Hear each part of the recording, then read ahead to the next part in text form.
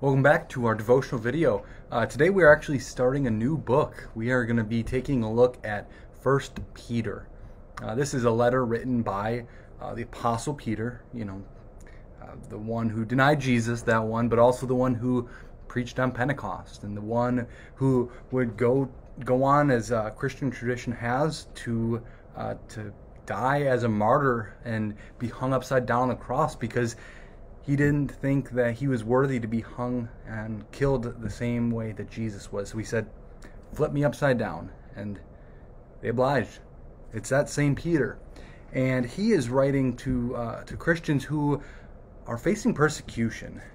This is early church. And so, as we know throughout history, especially once we get to emperor like Nero, who hated Christianity, persecution got more intense at times, and so Peter is giving encouragement to Christians who are in the midst of persecution.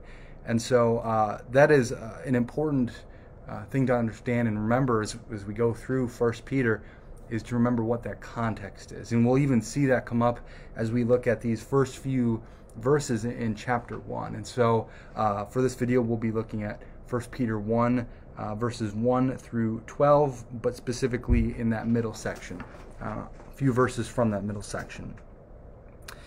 Peter's talking about, being persecuted, and then he says, "In this you will rejoice, though now for a little while, if necessary, you have been grieved by various trials, so that the tested genuineness of your faith, more precious than gold that perishes though it is tested by fire, may be found to result in praise and glory and honor at the revelation of Jesus Christ. Though you have not seen him, you love him. Though you do not now see him, you believe in him and rejoice with joy that is inexpressible and filled with glory, obtaining the outcome of your faith, the salvation of your souls." This is a really interesting section, and what I want to focus on is where it talks about tested genuineness of your faith. Because again, this is talking about persecution and how to respond as Christians, and it has that testing.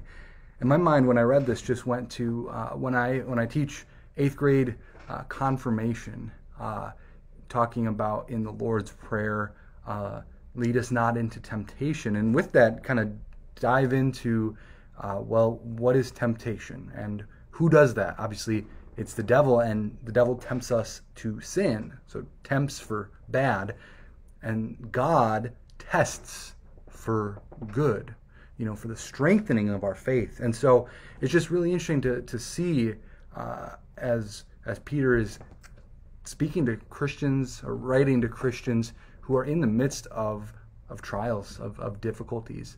He's saying, hey, you're being tested, your faith is being tested, but then drop down to that last little bit, obtaining the outcome of your faith, the salvation of your souls.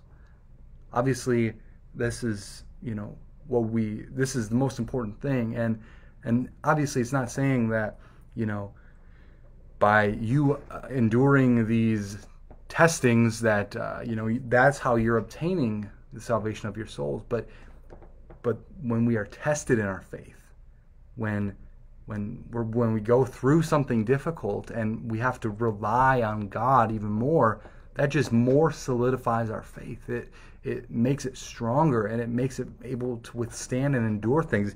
I love how he compares more precious than gold that perishes though it is tested by fire. There's a certain point at which gold is going to, as it says, perish. It's going to be ruined. But this kind of testing is something that is going to strengthen our faith and ultimately bring us to the outcome of our salvation. Our faith in Jesus is, while it's not fun, while nobody wants to go through trials and have their faith tested, brings us closer to the salvation of our souls, right? The more that we are tested, the more that we are in need of relying on God, the more that we have to trust that God is going to bring us through it, and it gives us more certainty, more assurance that that Jesus is who he says he is, that he is the way, the truth, and the life, and that our hope alone is found in him. So it's a message that though we're not going through the same persecution as the early church, we still go through trials. And God uses those to test our faith and to make it all the stronger. Praise be to God for that. And may he bless the rest of your day.